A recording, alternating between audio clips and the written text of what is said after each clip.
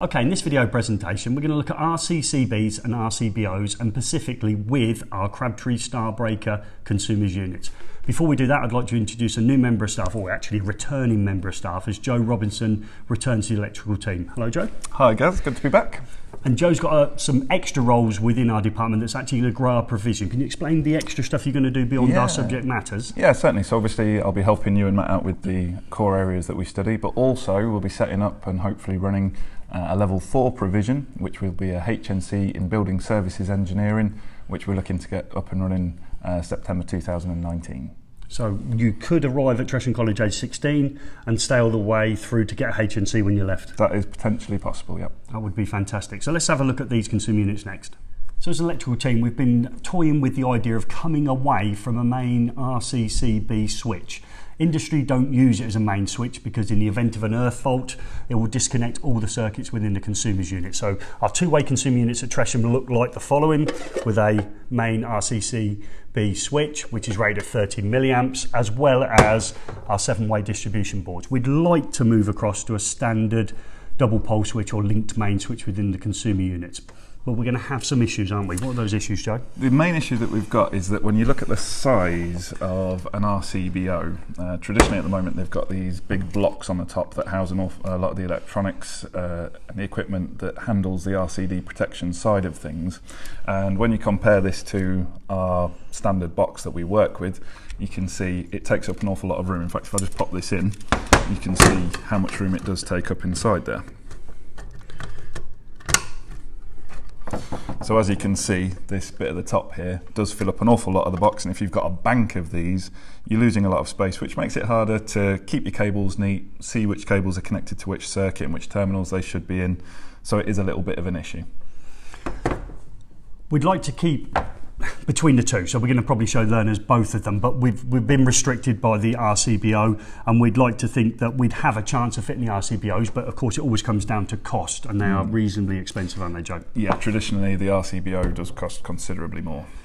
The issue we've had with the main switch being an RCD, in these cases RCCBs, is the fact that we lacked discrimination, a word that's been changed. Is that not right, Joe? Yeah, currently under the 17th edition of the regulations, we use the word discrimination, which indicates to achieve discrimination, you have to make sure that if a fault occurs on a circuit, it only disconnects that circuit. It doesn't affect other circuits that might be connected alongside it.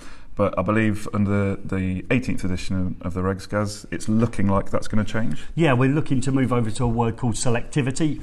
Of course, we haven't actually physically got a copy in front of us yet. It's not been issued. We've ordered them, but they've not been issued to us. Until we see it in black and white, we'll be going with, we're presuming it's changing over to selectivity.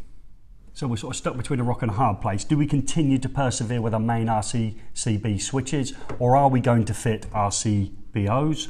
Or are we going to use a combination of both? Well, with the majority of the jobs being in a two-way consumer unit, we're going to be limited by space, as Joe just explained, unless you could solve that problem for me, Joe. Well, it's interesting you should ask me that, Gaz, because yesterday we were visited by Anil from Crabtree, and he brought with him a brand new product, which they're just rolling out at the moment, which is this new RCBO. Now, you'll immediately notice that it does not have the huge big block sitting on the top of it. In fact, if we look at it side by side there, you can see quite clearly that it's a lot smaller, and in fact it's actually the same size, the same dimensions as the traditional BSEN 60898 MCB. So that's really, really good. So they've taken all the technology, does the same job that's in this one, but they've put it into a much, much smaller place, and Anil very kindly let us hang on to this one for demonstration purposes. So I'll pop this into this box, Gaz, and we'll have a look at how it compares. Absolutely, fantastic.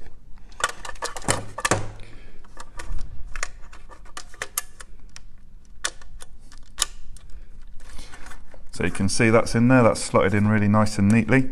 Now there's two things that you'll notice that are different about this. The first is the fact we don't have this big block on the top. So look at all that room that we've got now to put our cables in, arrange them nice and neatly. We can trace the cables for fault finding and maintenance purposes really easily, which is good.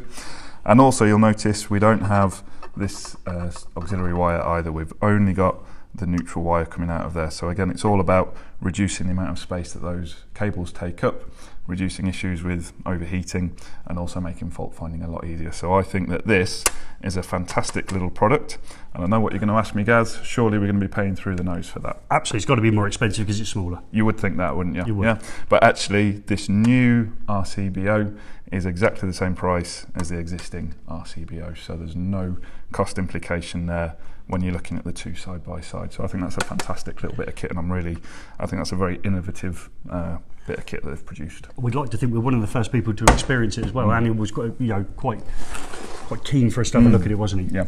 The ranges for those RCBOs in amp range, where do we go between? I believe it's from 6 amp up to 40 amp. Okay, 6 amps to 40 amps. Is there any other benefits to the electrician other than its physical characteristics? In other words, it being smaller, is there any other benefits to them? Well, there is one major benefit, which is really, really nice. Obviously, an RCBO has quite a lot of complicated electronics in there, very sensitive electronics. Those can be damaged under test conditions. Of course, we know that when we're testing insulation resistance on an RCBO, it needs disconnecting, the circuit needs disconnecting from the equipment so that we don't damage it. But this new RCBO is double pole, which means that the neutral is automatically disconnected when it's in the off position, which means that we don't now need to disconnect the circuit going out from here. We can just carry out the test at the terminals there, again, saving time. So the electrician, we're going to have more room, in other words, within the consumer unit when we're actually connecting it up. Yep. But the testing process is also going to be quicker. Yeah, absolutely. Win-win. Double benefit then, isn't it? So we'd like to thank Anna, wouldn't we, for that? So for coming down and showing us it. And we'd like to think that industry are going to be moving towards them. We love these consumer units for a number of reasons, but we absolutely now, even more so, now we've got a miniature RCBO. So for the first time, we get to do the following, don't we, Joe? We hope this video has been some help. Is that what we say? Yeah. Only me.